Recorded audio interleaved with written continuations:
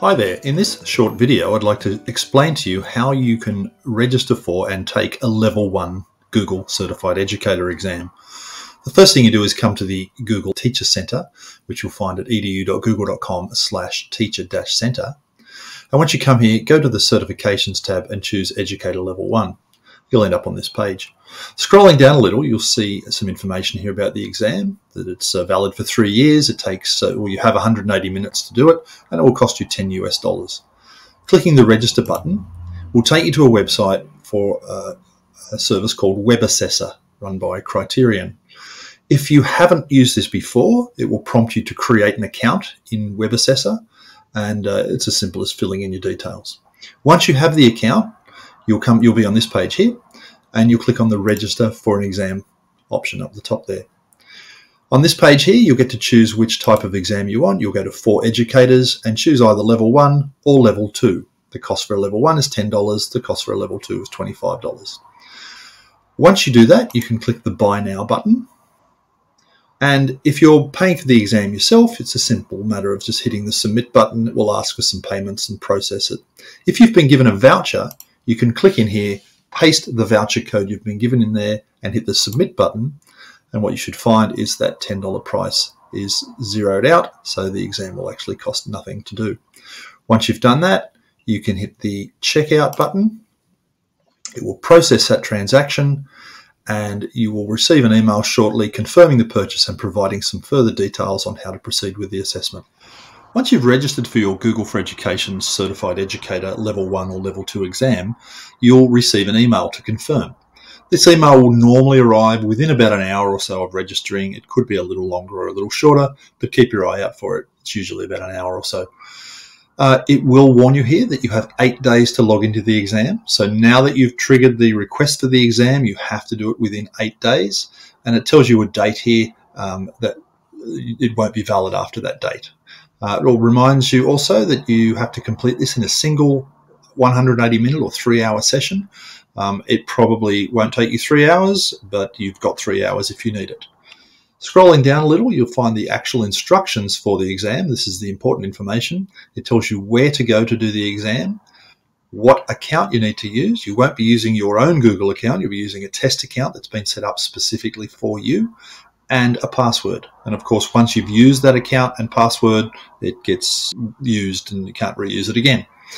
Okay, so what you need to do is to open this address, but very importantly, you need to do it in an incognito window.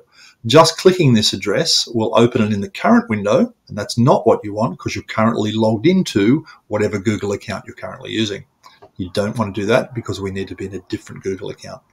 So open an incognito by clicking on the 3 dots up in the top corner here and saying New Incognito Window, or Control-Shift-N if you like keyboard shortcuts. Please note that if you don't see the option here for New Incognito Window, it's probably being blocked by your school administrator, and you'll need to either find another computer to do it on where you can access an incognito window or ask for it to be unblocked. For now, let's click on New Incognito Window. Now, I'm just going to pop back over to that account because I need to click on this address and copy it so that when I go back to my incognito window, I can paste it in there like so, and that will take me to the exam page ready to go. It's asking me to log in, so I need those other 2 pieces of information. Just switch back again. I need the address here, the account address, so let's copy that. And I also need the password. I'll come back for that in just a sec. So log in. It will pop up this window here. It'll ask me to pop in my test account. There it is there.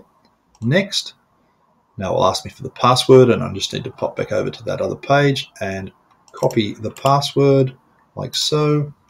Go back to this page and paste it in. Okay, once I've done that, I should be able to click in here and my exam is ready to start with a new test account. Once you accept your test account, you'll come to this page here, which asks you to set up proctoring. Let's do this together. So I've clicked the Set Up Proctoring button, and it will ask me to do a couple of things. It welcomes me to the exam, tells me there's a couple of parts, explains what I need to do, and so on. Click the Next button, and During the exam, the webcam actually needs to be activated. This is called proctoring, just to ensure that you are in fact who you say you are. You are doing the exam by yourself and you're not looking things up that you're not supposed to look up. So let's activate the webcam. Need to allow that, and you'll see that it appears there. I now need to take a photo. Hello. Like so. And retake the photo if you don't like it. Which camera am I looking at? That one. Okay, and then once you're happy with that, you can just say done, and that's it. All you need to do now is say you've read and agreed to the non-disclosure agreement. Now that basically means that once you take this exam, you can't go and tell your friends of the questions that were in the exam. Okay, the questions are under an NDA, a non-disclosure agreement, and you are not supposed to talk about them or tell people what you experienced in the exam, except in very general terms. You also need to agree to the exam privacy and policies link there. And once you're happy with all of those, you can go and read both of those things if you need to. You can then click I understand, start the exam, loads the exam, and we are now underway.